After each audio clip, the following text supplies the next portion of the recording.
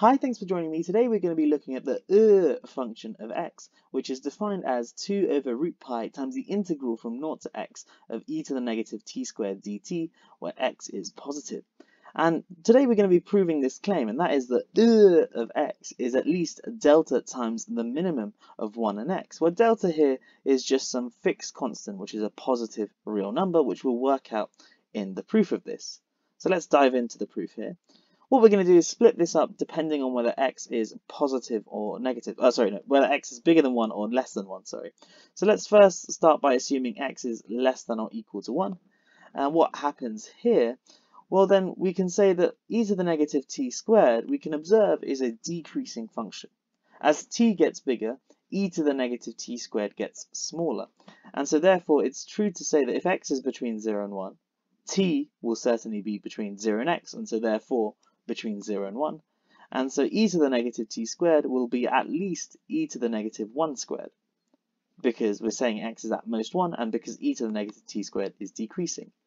And this thing here is just e to the negative 1. Now if we just integrate both sides between 0 and x dt, and same thing over here, dt, we can say that this thing here is at least this thing here. Well, what is this thing? This thing is just a very simple integral. It's e to the negative 1 times x, because e to the negative 1 is just a constant. And now how about this guy over here? Well, this is very similar to the function. In fact, it's root pi over 2 times the function of x. And so rearranging this gives us that of x is at least 2e to the negative 1 over root pi times x. And this thing here is going to be our constant delta. So this delta here is going to be 2e to the negative 1 over root pi, which is just some small positive constant. Okay, cool. Now what about if x is bigger than 1? So if x is bigger than 1, well, we get something much simpler. Of x is certainly going to be at least of 1. Well, why is this? Well, we can clearly see that of x is an increasing function because e to the negative t squared is strictly positive.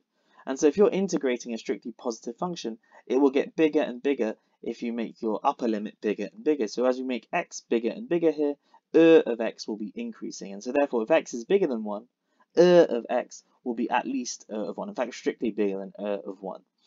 And what is of 1? Well, that's just by definition 2 over root pi times the integral from 0 to 1 of e to the negative t squared dt. But we can say that this is bigger than or equal to 2 over root pi times the integral from 0 to 1 of e to the negative 1 dt. Again, using the fact that e to the negative t squared is a decreasing function. And this thing here is just 2 over root pi times e to the negative 1, which is just delta. And so we get that of x is at least delta.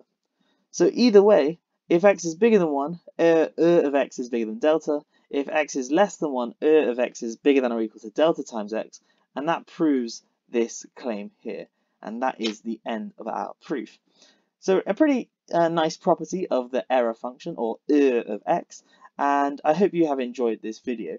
If you are new to the channel, please do give us a like and subscribe if you haven't already. I'm looking to grow the channel as much as possible, so any support would be really appreciated. Anyway, thank you so much for watching. I'll catch you in the next one. Have a great day.